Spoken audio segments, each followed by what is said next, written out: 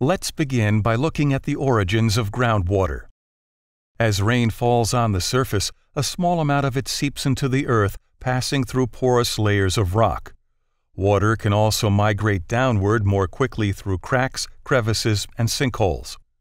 The downward movement continues until the water is trapped by layers of clay or non-permeable dense rock, which causes the water to saturate and collect and create underground aquifers.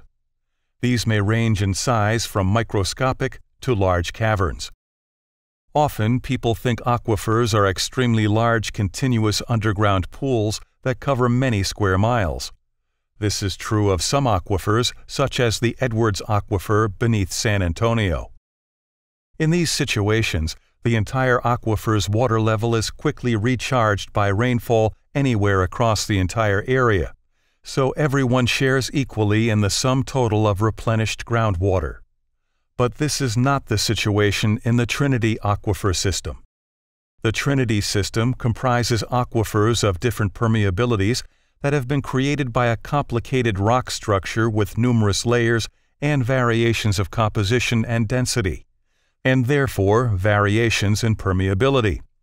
Permeability is the measure of the rock's ability to allow water to flow through it. So rainfall is not shared equally by all residents and landowners of Kendall County. The total volume of water resources in the Trinity Aquifer cannot be easily measured, because, as you can see here, our groundwater is dispersed across areas that have varying rock densities and permeabilities. This situation makes it very difficult to even compare water resources for wells that are in close proximity. One landowner may have plenty of draw from his well, while a neighbor's well may be in decline because they are drawing from different aquifers at different depths. Or consider this: you may have drilled your well to the same depth as your neighbor's wells on both sides of your property. But in a complicated geological environment like ours, you and one of your neighbors may be drawing from the same type aquifer, while your neighbor to the other side may be drawing water from an interval with different aquifer permeability characteristics. That's why it is difficult to know whether your neighbor's well usage is affecting your water supply or not. Still, another complicating issue has to do with the aquifer's recharge rate. In this location, the rock is more porous and the underlying aquifer recharges faster, compared to the rate at which water seeps downward through denser rock in this location.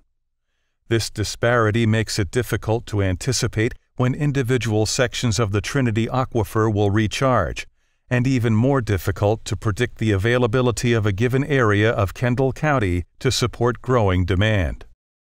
Another issue that complicates matters is the fact that groundwater can be a moving target as it migrates at different rates between aquifers, depending on the size of the connecting pathway and the porosity of the rock. Now you should have a better perspective on how our ability to measure and manage our groundwater in Kendall County is dictated by a very complicated geological structure. You now understand that the groundwater available to residents and landowners across the county can vary greatly, depending on the portion of the Trinity Aquifer from which their wells draw, and the speed at which different portions of the aquifer recharge. It's evident that when demand or pumping exceeds the recharge rate of an aquifer, the net result is a loss of available water for all residents and landowners who draw from that same aquifer.